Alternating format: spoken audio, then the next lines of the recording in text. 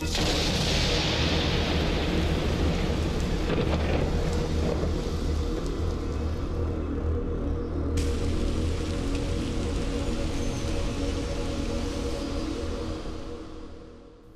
there, welcome to Shep Rambles. I'm Shep, and I tend to ramble. About what? Well, anything and everything. And today we're going to ramble about California because California. So, as you can see here, there is this. Of course, this is posted by CNN, so who knows how truthful this is, but still came across this and thought it was rather interesting. All right, so California is proposing to split into three states for the November ballot. Now, just at a summary, I can understand why they want to do this for better management, but I almost think that the reason why they want it, because California is a Democrat state, I almost think that they want to break it up so that way they can have more influence in the presidential election. So can't say I'm too happy about that. I don't think California should be trying to upset the balance that we've had for years, decades. I mean, heck, Texas is bigger, and they're still one state. So it's just California being California. I'd be happier if they would just split off and be their own country and just go away. No offense to those of you living in California. It's just, I don't know. It just seems like over the years it's just gotten worse. All right. So anyway, there is this initiative that would divide California into three separate states, and it qualified to appear on a ballot in November's general election. So it'll be interesting to see what happens there. Oh, we'll probably do a follow up. Why not? So Californians will vote whether to separate into three states: California, Northern California, and Southern California, which is subject to approval by U.S. Congress, which they may not approve. I mean, how are they? I mean, we've already got a lot of stars on the flag, so how are they going to squeeze more in there? Unless they're just keeping it 50 states and we won't recognize anything else. I don't know. But this is proposals by a venture capitalist, Tim Draper, to break up California in a campaign called Cal 3, and it's received over 400,000 valid signatures. And basically, the reason is Draper says that partitioning California into three states would allow regional communities to make better and more sensible decisions for their citizens to address the state's most pressing issues, including school systems, high taxes, deteriorating infrastructure, and strained government. Okay, this here, I don't have a problem with. I can totally understand this reasoning right here. The California state government isn't too big to fail because it is already failing its citizens in so many crucial ways. And yeah, from what I've heard from different sources, different news sources, and just people in general, they have not been taking care of their citizens too much. And dare I say it's because they focus too much on refugees and illegals that they're not taking care of actual American citizens. I don't know for sure, but that's the impression that I get based on news and how much focus they try to put on refugees and illegal aliens and stuff. And of course that's the media, but I seem to see more attention on that, and then I see this here where it's failing its citizens. So I don't know. kind of makes you wonder. Anyway, Citizens for Cal 3 campaign spokeswoman Peggy Grande said in a Tuesday statement that the reality is that for an overmatched, overstretched, and overwrought state government structure, it is too big to succeed. Californians deserve a better future. It'll simply divide the state into smaller, more manageable populations like North Carolina, South Carolina, Dakota, Virginia. California is already known for its northern and southern identities, according to the Cal 3 website. But, as you can see, this is exciting news. But critics have slammed the partition effect as a distraction and say that breaking up the state would cost billions of tax dollars. This is an interesting little paragraph here as far as that breaking up the state would cost billions of tax dollars. I'm not doubting this. I'm just wondering, where would all that money go? Would it just be because of they would have to restructure government? Like the cost of all that? I would figure that whatever's being spent now, it's like when you're at a job and you're working and there's transitioning going on and you have to take on different projects and stuff like that. Do you get paid any additional? I don't know about you. I don't. So when I see something like this where it's going to cost billions of dollars, it's like, well, who's getting that money? The people that are working, I don't think they're getting extra pay. What do I know? I don't know, just things I just wonder. It's probably $1 billion for a shovel or something. Under the proposal, each state would have about 12.3 million to 13.9 million people. That's a lot for each state. That's a lot. California would include 6 counties: Los Angeles, Ventura, Santa Barbara, San Luis Obispo, Monterey, and San Benito. Southern California would include 12 counties: San Diego, San Bernardino, Orange, Riverside, Mono, Madera, Inyo, Tulare, Fresno, Kings, Kern, and Imperial counties. It's because I went for a walk and had water. I've got slight hiccups.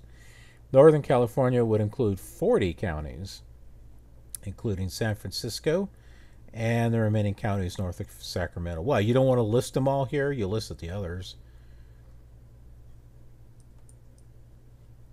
So what are the chances of this happening? Well, if the measure is approved by voters, the governor will transfer the notice of state approval to Congress, which will vote to ratify the creation of the new 3-state structure. And constitutional lawyer and professor Jonathan Turley had told CNN that congressional approval is not impossible, but not likely to happen, as Democrats could feel they have too much to lose. Democrats consider California to be a single golden empire. It would be hard for them to accept it as three golden empires. I don't know. Don't the best things come in threes? I don't know. California gets 55 electors in the Electoral College, a powerful number that has been a huge immovable block for the Democratic candidate. 3 smaller states would change that equation, which could make a lot of Democrats just, okay. So it's opposite than what I was thinking. That's kind of weird, though. Wouldn't they just divide the 55 amongst the 3 states? I mean, and it would be the same? Or maybe they would get more. I don't know. Of course, if it's split, then there's always a chance that, out of the 3 states, one might be Democrat, one might be split, and the other one might be Republican. So that could definitely work against them. So Cal 3 sees this as an advantage. Electoral college votes will be divided among the new states. Yep, based on population, roughly the same as they are apportioned today, but with the additional recognition that comes with more direct and proportional influence over the electoral college totals.